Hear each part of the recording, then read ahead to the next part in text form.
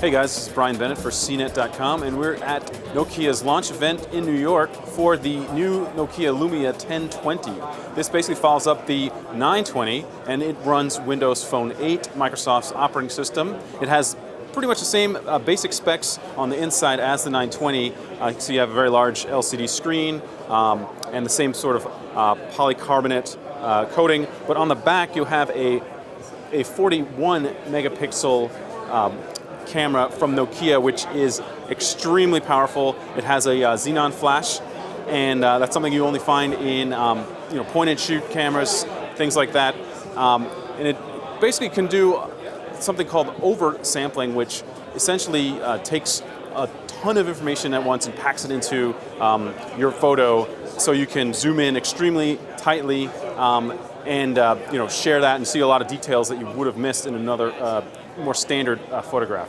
As you can tell, it's running a Windows 8 operating system, have the same menu features here. It's running a lot of apps.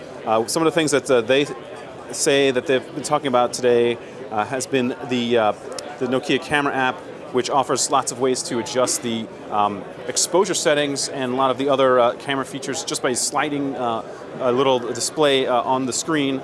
As you can see, you can pull this out and get this really funky sliding interface here. You can adjust the ISO by going like this. You can change all sorts of features here just by using this interface on the touchscreen, which is pretty nice.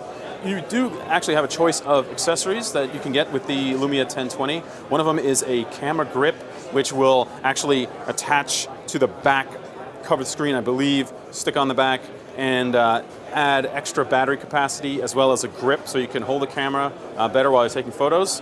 You can also get a backing that will actually add wireless charging to the device. It's not actually built into the phone itself, but you can add that after the fact. It does, I believe, make the phone a little bit thicker, so that's something you might want to think about before you go that route. Another feature that Nokia is talking about is their new updates to the map software.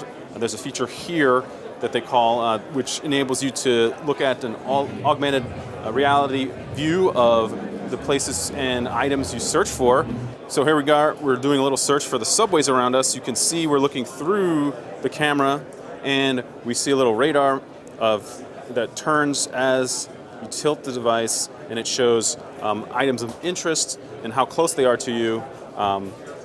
You can see the results that are nearby. All in all, it's a pretty interesting way to sort of get augmented reality into your search, and that is the Nokia Maps feature. We're going to just take a little twirl here just to see what it's all about. It's a little bit thinner than the first 920, the original 920 device, so that's pretty nice. There you have it, folks. We just took a first look at Nokia's brand new Lumia 1020. I'm Brian Bennett for CNET.com.